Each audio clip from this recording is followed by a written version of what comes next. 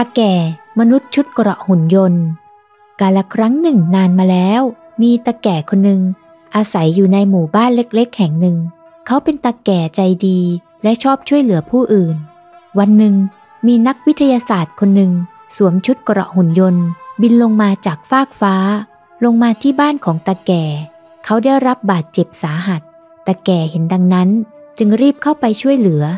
นักวิทยาศาสตร์เล่าให้ตาแก่ฟังว่า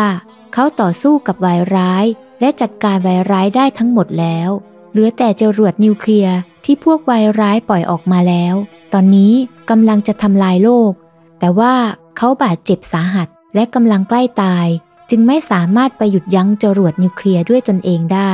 เขาจึงมอบชุดเกราะหุ่นยนต์ให้ตาแก่แล้วขอร้องให้ตาแก่สวมชุดเกราะนี้เพื่อไปหยุดยั้งจรวดนิวเคลียร์ที่พวกวายร้ายยิงออกไปก่อนที่จะตกถึงพื้น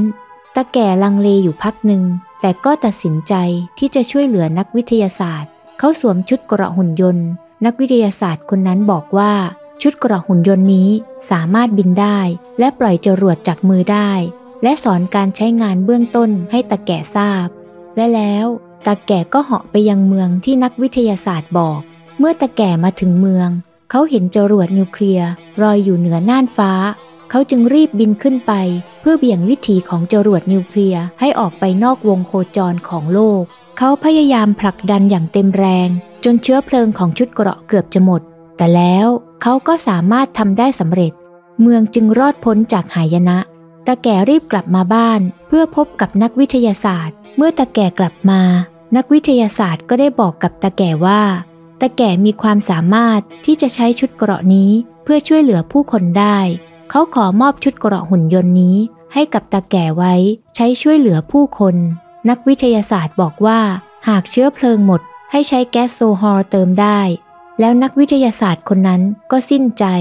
ตาแก่รู้สึกเสียใจมากที่ต้องสูญเสียนักวิทยาศาสตร์ไปแต่เขาก็รู้ว่าเขาต้องสานต่อเจตนารมณ์ของนักวิทยาศาสตร์เขาจึงตัดสินใจที่จะใช้ชุดเกราะหุ่นยนต์เพื่อช่วยเหลือผู้คนต่อไป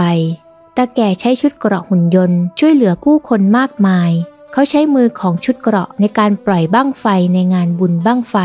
เขาใช้มือของชุดเกราะในการจุดพลุในงานปีใหม่นอกจากนี้เขายังใช้มือของชุดเกราะในการพ่นยาฆ่าแมลงให้เกษตรกรและฉีดพ่นยาฆ่ายุงลายในหมู่บ้าน